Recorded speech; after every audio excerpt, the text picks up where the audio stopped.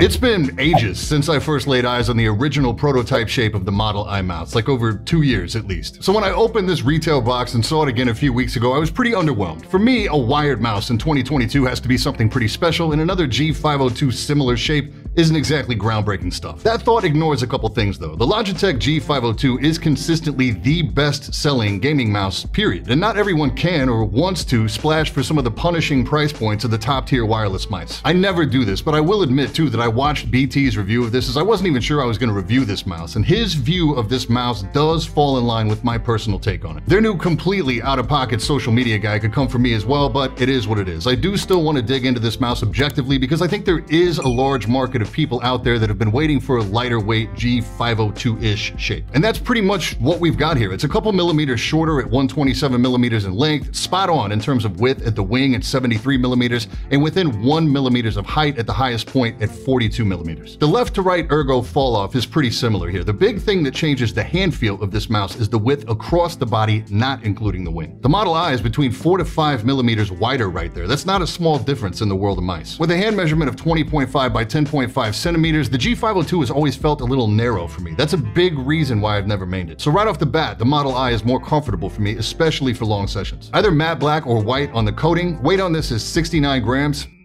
Nice! Ugh. That's a massive cut in weight versus the base weight of the G502 at 121 grams. I say base weight because that mouse allows you to add up to 18 grams if you're trying to bulk up those forearms, and the Glorious mouse features none of that. Interesting side note, Glorious recently dropped a press release stating that they were dropping the PC gaming race portion of their name because of the increasingly problematic verbiage of the PC master race meme where their name comes from. Now they're simply Glorious, and they'll be rolling out branding changes slowly as they refresh products. Overall build of this mouse feels solid. My copies have minimal creak even if you go looking for it. I mean, they should. They've learned a lot from the numerous mouse releases before it. This mouse is unmistakably Glorious at first glance, as we still have the honeycomb pattern on the top and bottom shell and the RGB ribbons on the side. I'm kind of surprised to see them still keeping with the large mascot logo. It feels a little dated at this point. Would have looked much cleaner with just the Glorious type logo at the front. At least they've moved it to the outer side this time so you don't have to look at it. As usual, the triggers are split from the body with minimal comfort groups. There's virtually no pre-travel here at all and minimal post-travel that I don't notice in game. These feel and sound good using the Kale manufactured Glorious switches under the main triggers. A little side play on mouse 1, more so than the G502. Notably missing for 502 fans are the 2 alt buttons alongside mouse 1. The scroll wheel, for better or worse, is also unmistakably Glorious. I don't have any squeak at all on this wheel, and the alignment is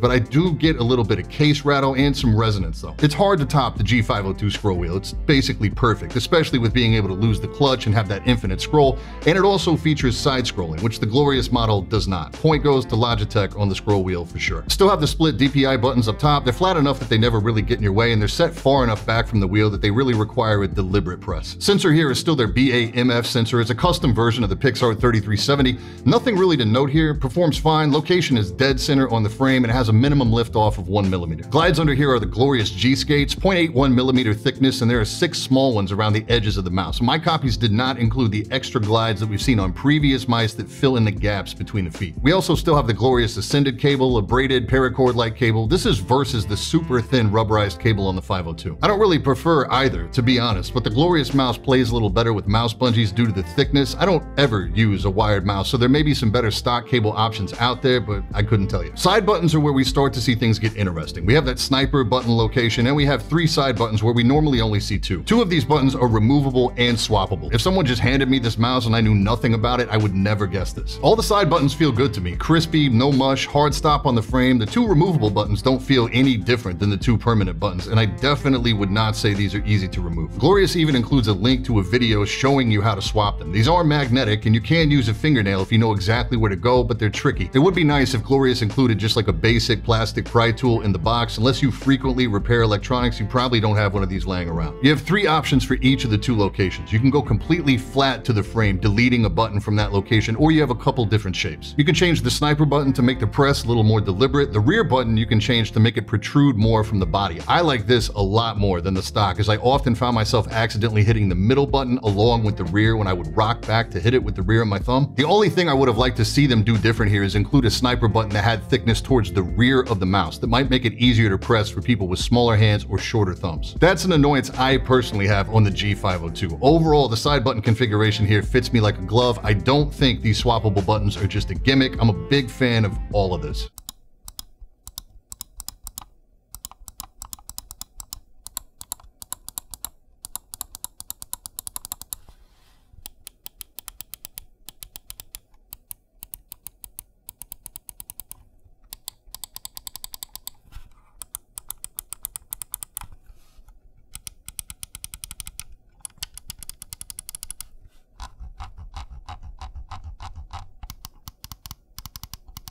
Shape-wise, this whole mouse feels like it was personally designed for my hand. For reference, I almost always main either the G303 Shroud or the Final Mouse Starlight, but the 303 at 75 grams sees the most use by a wide margin. I still use this Model I in a claw grip when gaming, and I kind of relax into a palm when I'm editing. There's not much in the way of support on the rear of the mouse, so it is more of a conscious thing to stay in claw for gaming. You just have to choke up a bit on the frame, but the light weight of this mouse makes it really easy. My palm does spend the majority of the time directly on the pad, which I'm used to from the 303. No issues at all with in-game performance. Admittedly, I haven't been playing a lot of FPS lately, so I'm not going to try to dazzle you today with my garbage aim, but it's always the move to lower the debounce time and the glorious core software to reduce that click latency. So for price and value, we're looking at $60 here plus shipping. That would be pretty competitive against Logitech's regular price of $80, but Logitech being the elephant in the mouse space, they've recently cut that price all the way down to $39 and change from Amazon with free shipping. That's basically budget pricing for their top-tier Hero Plus sensor. The switches in there may develop some double-click over time. I'm not sure if they've updated the Omrons in there or not. You also get the far superior scroll and 5 bonus buttons versus the 4 on the Model I. Razer has also cut the price on the Basilisk V3 to right at $60, which is a more closer clone of the 502 in terms of body shape and features side scroll, but does lose the adjustable tension scroll of previous models. It uses Razer's V2 optical switches, which I do like, but it does not use Razer's flagship Focus Plus sensor. You also only have 3 bonus buttons over there. Both the Basilisk and the G502 feel better built and more premium in hand for sure. Like, it's not even close. But weight plays a factor there. Basilisk is 101 grams, G502 at 121, and the Model I at 69. That's not even the same ballpark. It's not like you can fingertip this mouse, but those of you with medium to large hands will still find this plenty agile enough for FPS, with the added bonus of being suitable for pretty much anything else you'd use a mouse for. The side button config is cool, but the weight is the real deciding factor here. If you've waited for a lightweight G502 or the 502 is just too narrow in your hand to be comfortable, this is a great option. Despite reviewing well, I've personally never mained a Glorious mouse. There's a strong chance I would actually main this, but